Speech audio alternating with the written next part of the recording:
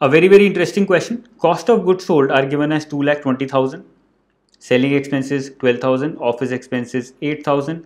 Depreciation is 6,000 and sales are given as 3,20,000. Okay, we have to find out the operating ratio. Now operating ratio, if you remember, the formula is COGS plus operating expenses minus operating incomes upon net sales. The sales are given as 3,20,000. Okay, COGS are also given as 2,20,000. A very easy question.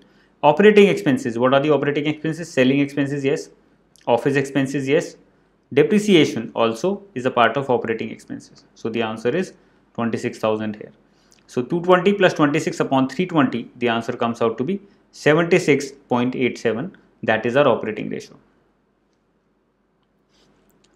Return on investment measures a relationship between which of the following? Return on investment. Return on investment tells us the ratio of EBIT, if you remember, upon capital employed. Net profit before interest and tax and capital employed. So this is our answer. Not after, before. Net profit before interest and tax and total assets. Total assets are not employed, not included here. It is capital employed. So the answer is A. Net profit before interest and tax are given as 80,000. Equity share capital is given as 1,20,000. Preference share capital is 50,000. 12% debentures 1 lakh. You have to find out return on investment. So return on investment is EBIT upon capital employed. EBIT is net profit before interest and tax 80,000.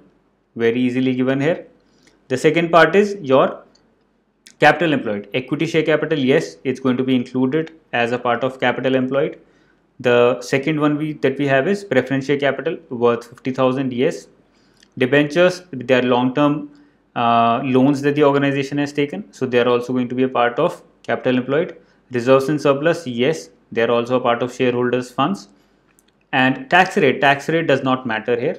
So this is all that we have. So 120 plus 1, 1, 2, 1, 2, 3, 4 lakh, 80,000 upon 4 lakh into 100. So the answer comes out to be 20%. So our return on investment is 20%. From the following information, calculate operating ratio. Net profit has been given as 94,000. Goods are sold as at cost plus 50%. And we have to find out other things. So here we have to find out operating ratio, which is COGS plus operating expenses minus operating income. So what are operating expenses? First of all, let's have a look at them. Dividend received from investments, these are not operating expenses. Depreciation on fixed assets, these are operating expenses. Contribution, this is a charity, so this is also not a part of operating expenses or incomes. Loss on sale of fixed assets, not a part of operating expenses or incomes. Administration and selling expenses, yes, they are also operating expenses. So we have two operating expenses here that we have found out, 15,000 and 56,000. That is number one. Second is we have to find out the net profit is given as 94,000. In 94,000, when you add all kinds of operating and non-operating, any kind of indirect expense, and when you deduct indirect incomes, then you arrive at gross profit. And we need to find out gross profit in order to calculate this. So the gross profit would be 94,000, which is the net profit. You add back all the incomes that you have, which is 15,000. All the expenses, 15,000, depreciation on fixed assets, plus 10,000, which is your contribution, which is also an indirect expense.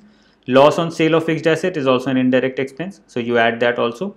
And then you reduce the expenses that you have, which incomes that you have, which are indirect in nature. And you reduce dividend received from investments, which are 5,000. So you add and reduce all these things in order to arrive at gross profit, which will be 1,80,000. So the gross profit is 1,80,000. We have found out. The goods are sold at cost plus 50%, and we have found out that gross profit is this. So the goods are sold, so the cost of goods sold will be double of this, which will be 3,60,000. Very easy, because the goods are sold at cost plus 50%. So 50% of the cost is equal to 1,80,000. So the entire cost comes out to be 3,60,000. Now using this, you can find out the net sale of the enterprise. Net sale would be cost of goods sold plus the profits. So it will be 3,60,000 plus 1,80,000, which will give us 5,40,000. So 5,40,000 is our denominator, that is net sales. And in the numerator, we will have operating expenses and COGS. COGS is 3,60,000. What are the operating expenses? 15,000 depreciation. What are the other operating expenses? 56,000. There are no operating incomes, and therefore our answer comes out to be 4,31,000 upon 5,40,000 into 100. So the answer is A, 79.81%. The next question, a very good question, a little difficult to solve. The question is, calculate the return on capital employed or return on investment from the following information.